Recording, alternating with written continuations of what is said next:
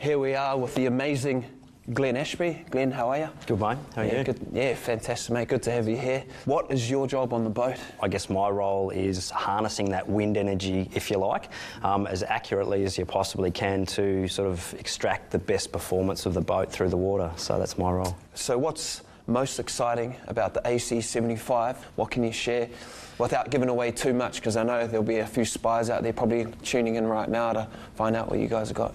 Yeah, look, it's I guess this time round it's a whole new concept of yacht. It's something that's never ever been done before, so it's quite exciting to be part of that pioneering, if you like, of a new type of boat.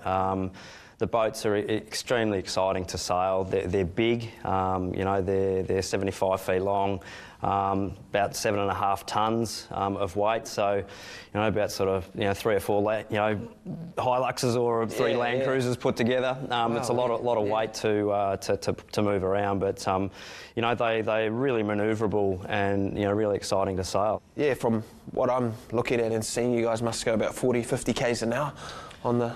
Yeah, actually we can almost get to sort of double that speed. We're sort of quite regularly in 70, 80, 90, even close to 100 k's an hour at times. So you're pushing the boundaries hard. All the teams are pioneering sort of new technology, and when you're going along on the boat, you've got your helmet on and your goggles, and we didn't grow up sailing with helmets and goggles, but you're almost sort of flying a low aircraft at the moment where you need that eye protection, and you have to be able to have a helmet on so you've got comms so you can actually hear what's going on, because if you take your helmet off, you literally can't hear what's going on and you can't communicate. So communication's key for getting the boat around the track.